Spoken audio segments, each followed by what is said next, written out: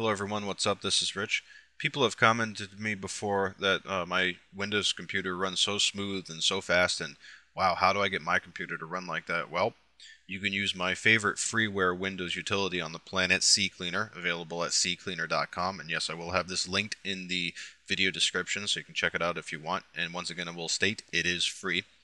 I run the cleaner, I run the registry tweaker. I do this every single time I uninstall an application. I also do it whether I need to or not on a weekly basis.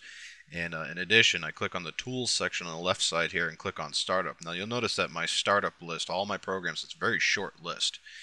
Some people have so many startup programs that goes beyond a page length. And you might want to get the CCleaner and check this out, because if you notice your computer is running slow or sluggish, or it just takes a really long time to start up, it's probably because you have so much stuff that runs on startup. I know every single program that is in this list. Daemon tools, that's so I can mount ISOs as drive letters. IntelliPoint, that's my mouse. I need that for some functionality that I require on the wheel.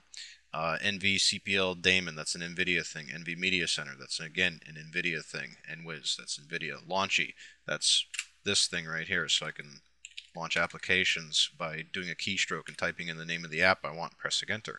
And Sizer is so I can resize things. If I right click and I do resize position, I can actually choose a specific height and width, so I can do that for web design purposes. You don't need that, but I use that. And that's it. And my computer starts really, really, really fast because I have all this stuff in here. Now when you may look at this, you may have a whole bunch of stuff in here. And if you see things in here you just don't understand, you can just Google anything that you see in this list, and it will most likely bring up in the first 5 search results, tell you what it is.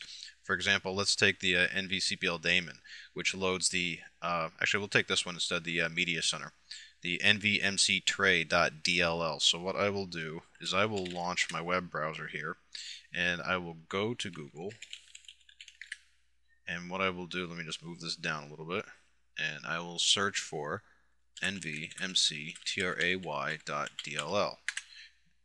And then move the browser back up. Second search result, Windows process. What is it? I'll go ahead and click it. And this process name, NVIDIA Media Center Library. Product, Media Center Library. Company, from NVIDIA. And then it shows user opinions down here, and you notice they're all green. And they all say the same thing. They're all NVIDIA, NVIDIA, NVIDIA. So I know this is a safe process, and it's okay to keep that in my startup. So if I remove this, I would probably have some wonky issues with my display resolution or something to do with my graphics, so I will keep that in there.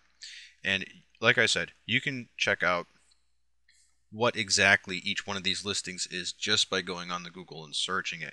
You might find some stuff in there that you may not want in your startup list. So that's just a little tip and trick. I do highly recommend for anyone that uses Windows to use CCleaner. CCleaner is, like I said, the best. It's my favorite.